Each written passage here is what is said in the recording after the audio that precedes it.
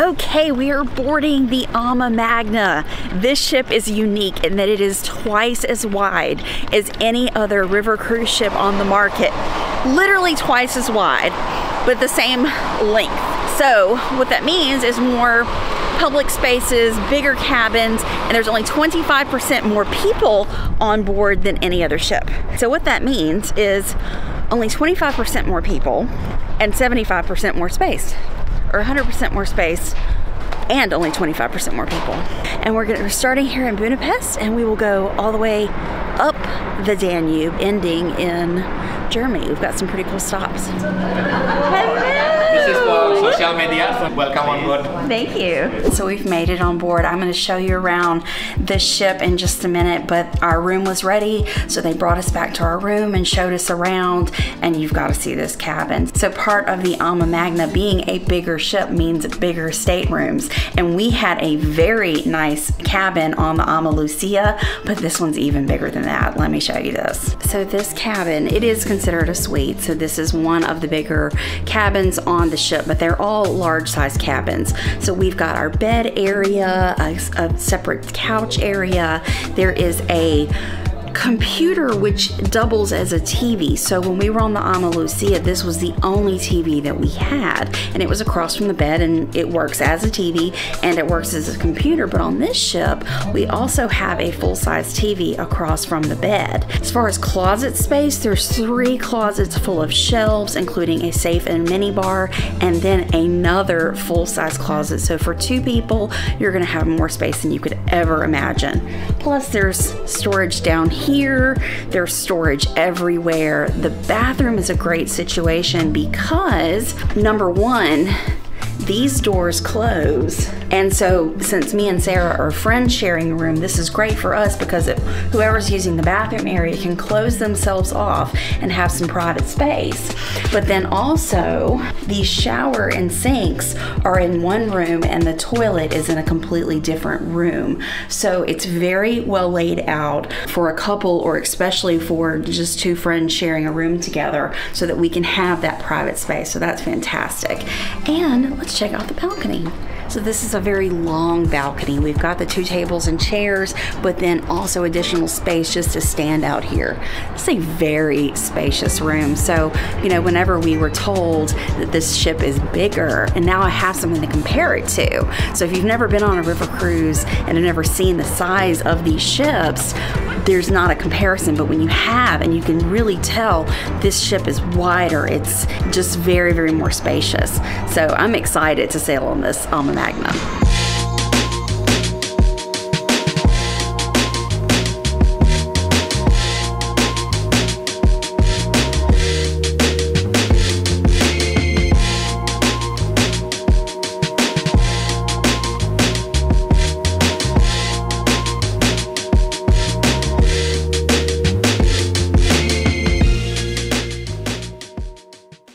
Okay, now that you've seen the room, let's go out and explore this ship. Okay, if you look here at the deck plan, you can see that there are 4 decks to a river cruise ship. The top is the upper deck, and that's going to be your outdoor areas, and then 3 decks of cabins and eateries and lounges. On decks 2 and 3, there are 2 different types of cabins. There are the suites like we are in, and then there are the standard rooms. On deck 1, those are going to be the ocean view, not ocean view, river view rooms that have the windows right above the water level.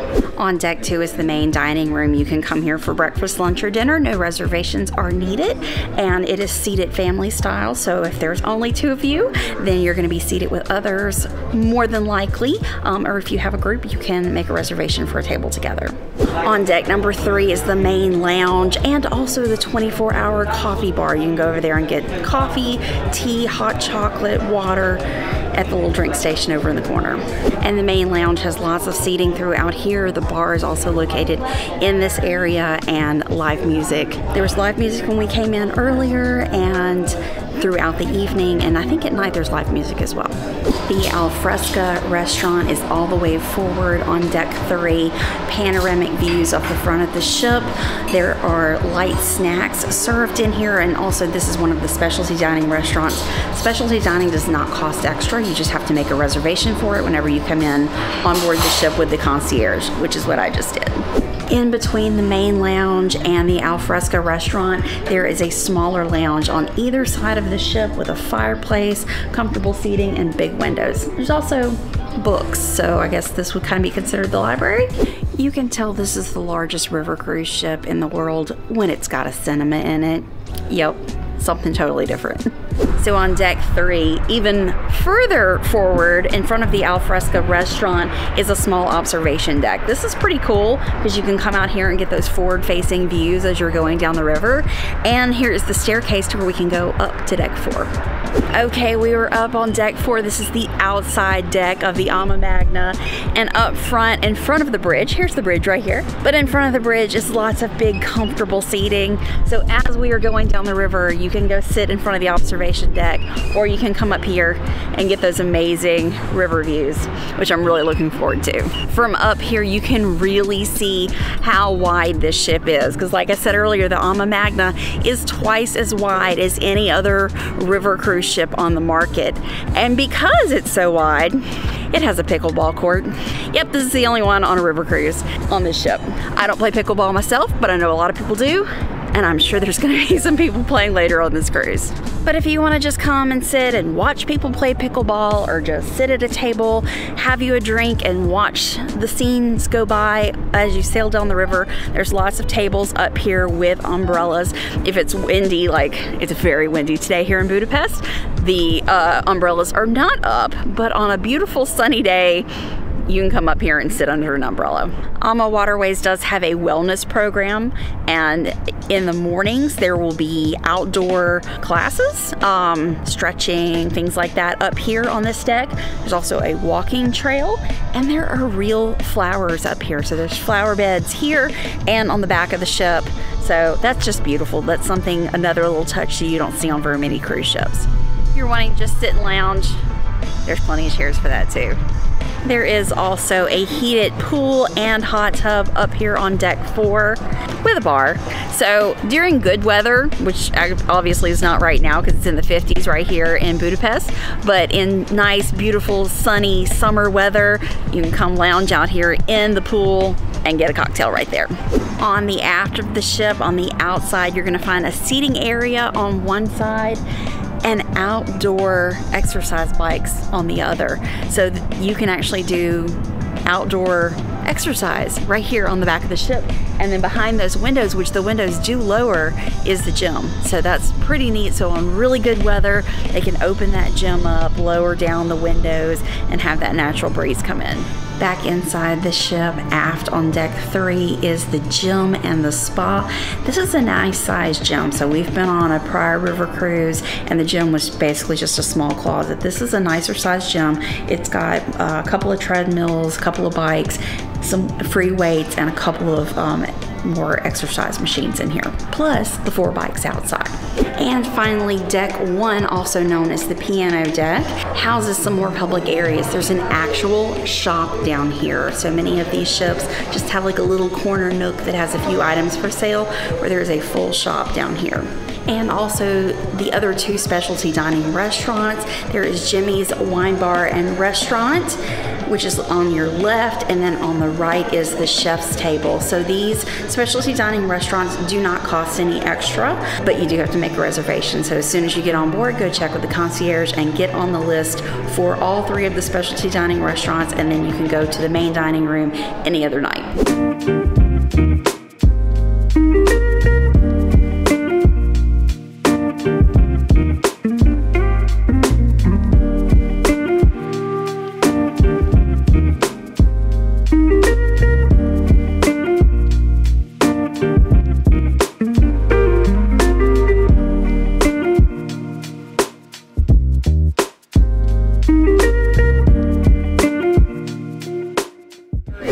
thing that's different about river cruising versus an ocean cruising is the way you do your muster drill. I think even here, you walk in, they hand you a glass of champagne, you sit down and listen to some piano music, and then eventually they're going to show up and do our safety drill for us.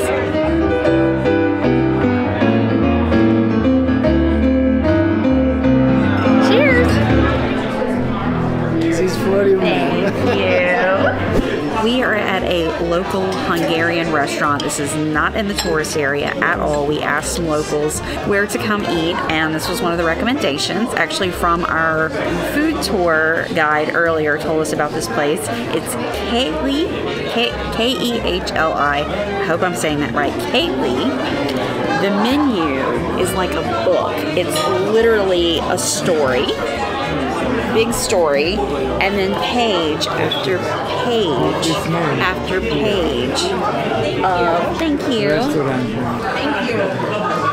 The restaurant. I will leave a link down below because I don't want to try and butcher it too much. But there's so much to order here. Our waiter pointed out the specials to us, and I am going with the stuffed cabbage, stuffed with pork, and there's a story alone just for that dish. Also, the other reason that we came here is because there is live gypsy music every night, and we are seated in the music room. So the musicians are taking a little bit of a break right now, but I will show you that in a minute, and then we are prepared for a very good meal tonight. First off, let me say how fast this food came out. We've been here like 10 minutes since we've ordered, and we have our food already. That's incredibly fast. The plating is really nice. It looks like a hearty meal, and this portion is ginormous. So I know there's pork stuffed in the cabbage, and it looks like it's like shredded and little, oops, I'm gonna make a mess. It's like a mixture of like a shredded cabbage and pork mixture, and then you've got the roll of the cabbage as well. So I'm gonna try what's on the outside first. You see that steam coming off of that?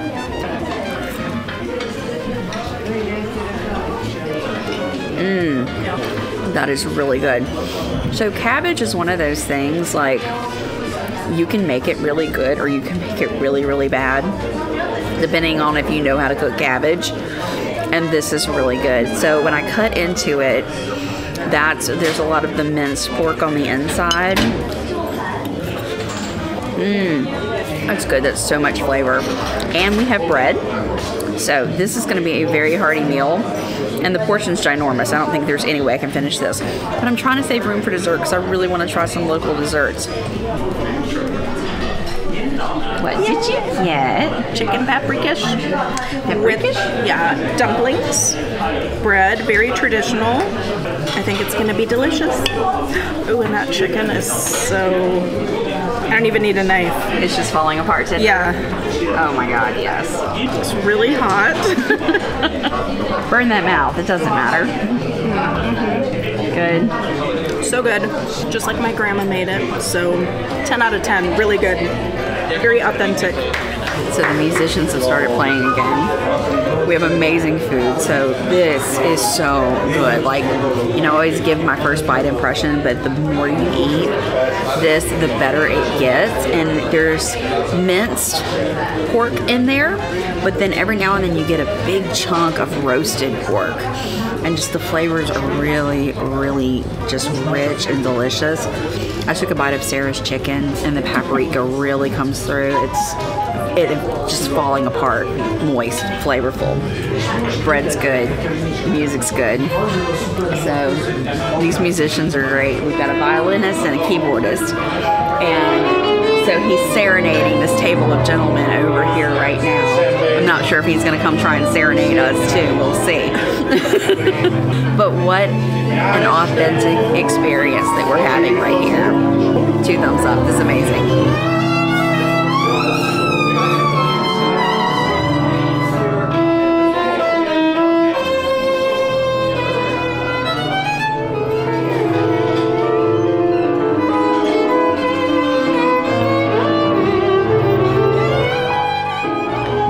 We decided to get 2 desserts to try. So mine is what they call a trifle. So there's 3 different cakes. One is a chocolate, one is a walnut, and I forgot what the other one was, with a dollop of cream.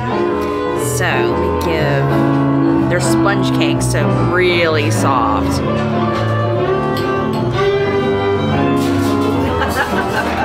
I mean, seriously, my God, that's good. The cake is cold, it's soft and smushy, and it's just like a flavor explosion in your mouth, and I have no idea which of the flavors I just tried, but that's good. And then next up is a poppy seed bread pudding. Oh my God. So the menu has about 9 desserts on it. And so we asked the waiter, what should we try? And he puts his hand over the bottom ones and goes, the top 4 are Hungarian. So we're like, okay. He goes, any of them are good. This bread pudding is very dense.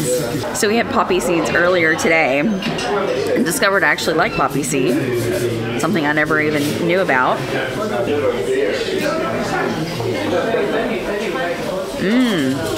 And 2 totally different flavors because the trifle cakes are cold and smushy and this is warm and dense. So 2 totally different things, both very good. And the prices here are really good. So those entrees that were massive portions, neither one of us could finish, came up to about $14, $15 USD when you do a conversion. And the desserts come out to about $5. So very good prices here. And the food's yummy. Oh, I'm so stuffed. That was absolutely delicious. Better than I expected. I mean, sometimes when you order cabbage, you're not sure if that's going to be like a good thing or a bad thing, but it was cooked to perfection. The pork was good. The desserts were delicious. The atmosphere was fantastic. Just, it's very ambient, candlelit in there with the music, and the wait staff was so quick. I mean, we got our meal very quickly. We got our dessert within like 2 minutes of ordering. Crazy fast. So we are stuffed and tired and going back to go to sleep because we have a whole day of touring tomorrow. Well, that is a wrap for today. We have enjoyed hanging out on the ship, got off the ship in Budapest to have dinner tonight. If you missed the last video, you need to check that out because that dinner was absolutely amazing. And tomorrow we have tours all day in Budapest as well. So we're going to bed, get a good night's rest, and have 2 tours tomorrow before we sail away at 5:15 tomorrow. So see you in the morning. Bye.